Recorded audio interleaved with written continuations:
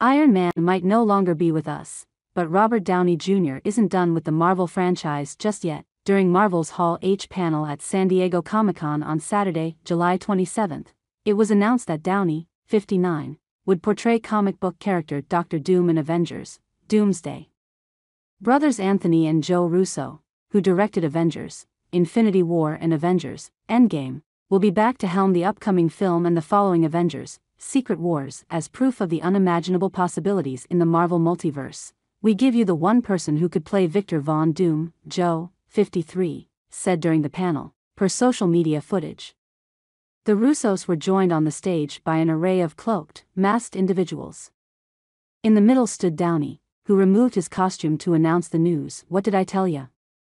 I like playing complicated characters," Downey quipped. The Hall H crowd went nuts for Downey, completely surprised by the reveal. The news also shocked Florence Pugh, who is set to reprise her character of Yelena in Thunderbolts** after appearing in Black Widow and Hawkeye. Pugh also appeared in Oppenheimer with Downey.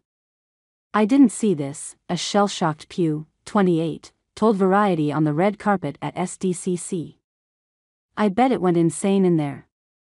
Downey was one of the first actors to star in an MCU film, playing Tony Stark/Iron Man in the eponymous 2008 origin film. He reprised the role in 2 more solo films and multiple Avengers team-ups. At the end of Endgame, Tony Stark was one of the few OG heroes who perished in the aftermath of Thanos' snap.